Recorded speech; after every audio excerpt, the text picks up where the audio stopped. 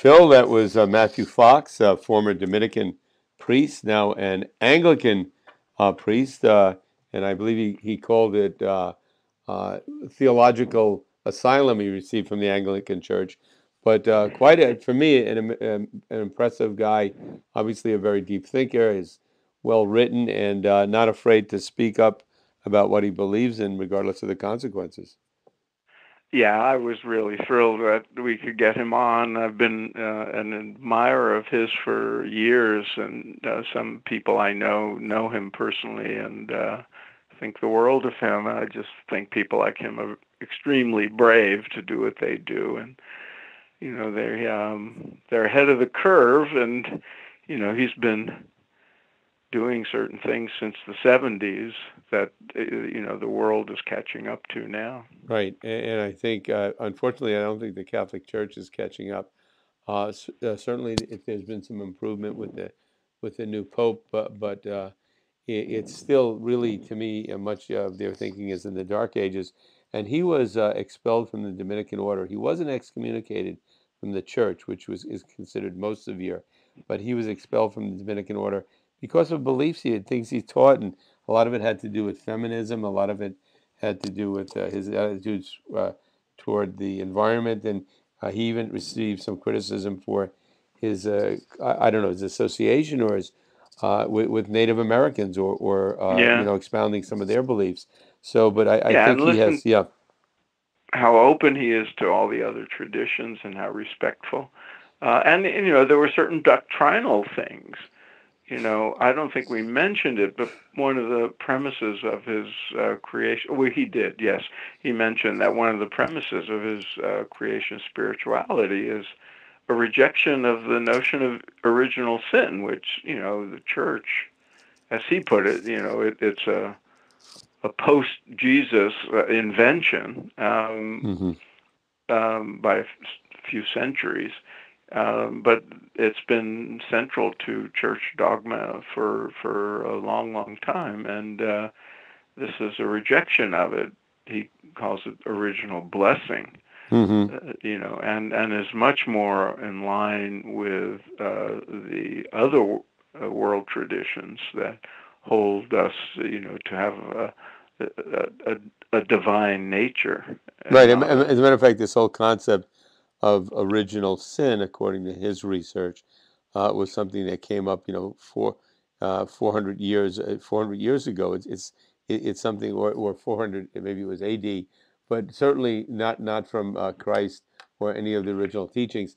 And there's a lot of stuff like that in the church, but Yeah. it's a apostolic tradition, and I think they make the rules and laws up as they go along. And there are, his work and his thinking in regard to the environment. There are conservative Catholics and fundamentalist Christians, not all, but there are those I've heard speak, and they feel the earth is here to serve us, and really Hmm. no responsibility toward the earth itself. And that was a big discussion in Catholicism. Is it sinful or is it a sin to pollute, to damage the earth, especially if one is doing it purposefully?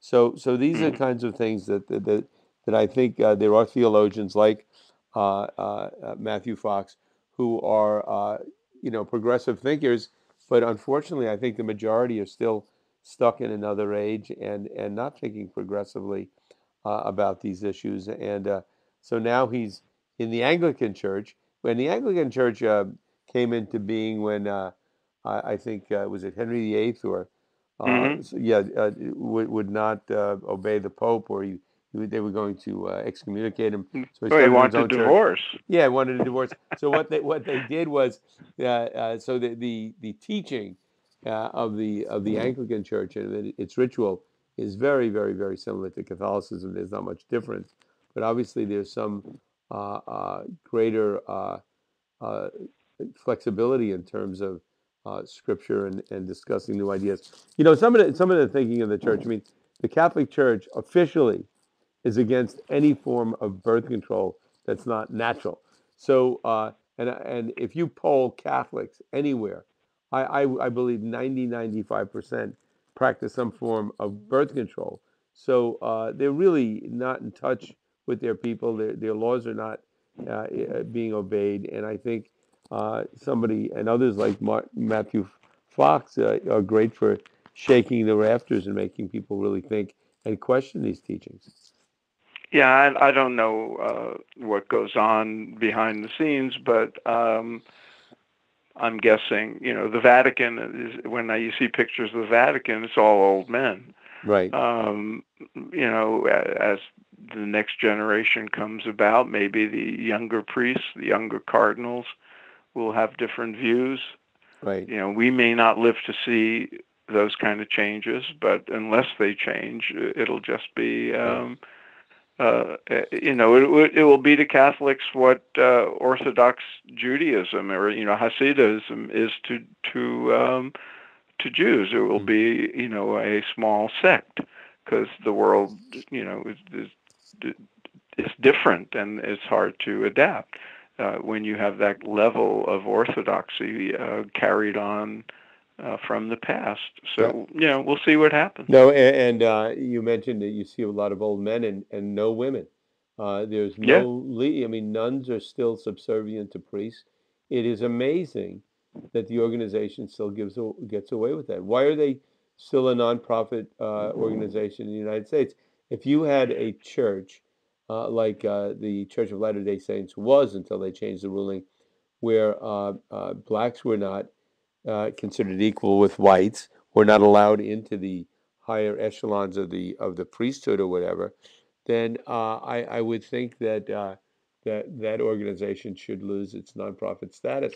I don't know how to get away with it. Yeah, Well, I don't know. I don't really feel like fighting that battle, no, but Martin Luther King once said that 11 o'clock on Sunday morning is the most segregated time in America. right, So people tend to go to the houses of worship and find spiritual organizations that they're comfortable in and that have right, people like themselves.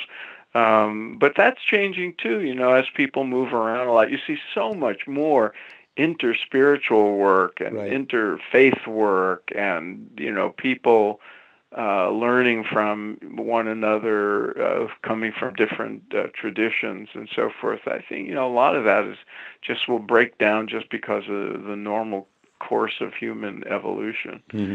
But When did you to first get back become? to, Yeah, go ahead. yeah, Get getting back. back to Matthew Fox, he's been a progressive thinker. He's in his mid 70s or late 70s now, and still doing new things, and coming up with new ideas and new alliances. And he's had a remarkable career. All the publications and all the influence he's had through his institute and his books and his speaking.